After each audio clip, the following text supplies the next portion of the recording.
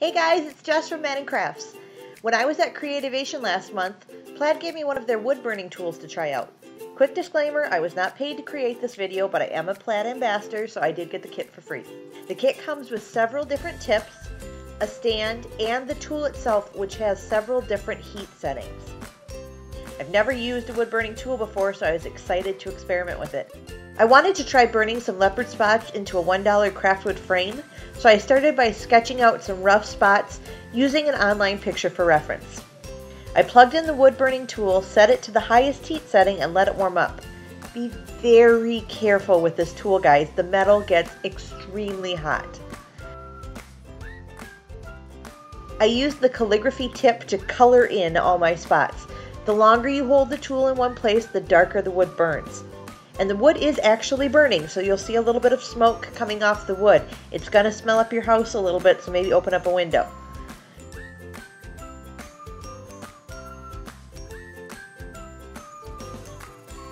When I was finished burning my leopard spots, I used a wipe-on stained cloth to add some color to the wood. Be sure to use a plastic glove. You can use regular stain if you already have some at home, but for a small project like this, this is the easiest and fastest way to add some color to raw wood.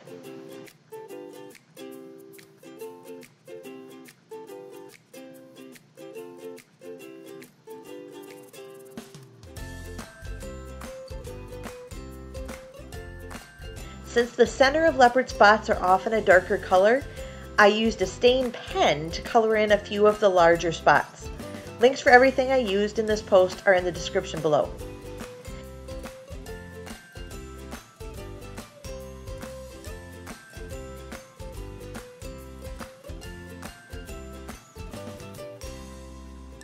Once the stain had dried, I added in a quick printable, but you could use this frame for photos as well. This project was a really fun introduction to my new wood burning tool, and it's something even beginners can do. I'm excited to try the tool out on some other projects. What should I try next? Let me know in the comments below. Give this video a thumbs up if you learned something new, subscribe to this channel if you aren't already, visit me on my blog Madden Crafts, and thanks so much for watching. Bye!